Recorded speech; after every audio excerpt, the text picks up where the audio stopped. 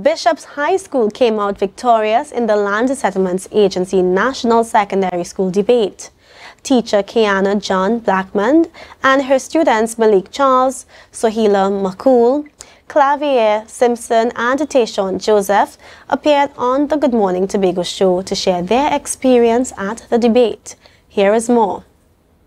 Mrs. John-Blackman shared that the duration of the competition was 3 weeks and that the topic of the debate was squatting. She said that they had to argue for and against the topic. Mrs. John-Blackman said it was a lot of hard work and sacrifice preparing the students for the competition, but it paid off. They won the competition and had fun. Klavier Simpson, who won Most Outstanding of the series, said that the experience was enjoyable and one she will not forget. The LSA treated us so well, and when we got there was a sort of companionship with the other schools that you don't really get in Tobago. Usually there's this fierce competitiveness among Tobago schools, but when you got to Trinidad there was this healthy competition to be among, so that was really nice. Tayshaun highlighted that a lot of research and preparation went into their speeches for the debate. Because everybody had a different time frame to make their speech, and so it's kind of difficult to know like what information to put here, who should say this,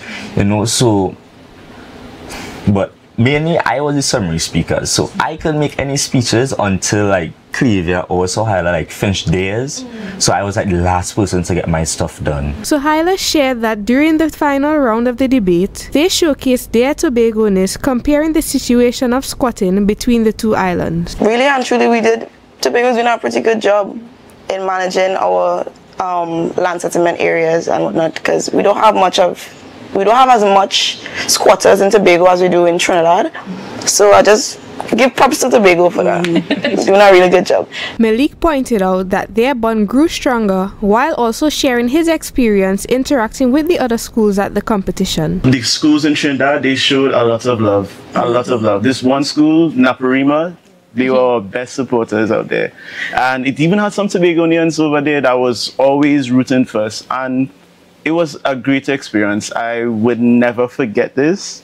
And this is a really good team. Mrs. John-Blackman revealed that during the competition, there were some low points, but they overcame them and emerged victorious. A feeling she described as surreal. Ariana Scipio, Tobago Updates Television News.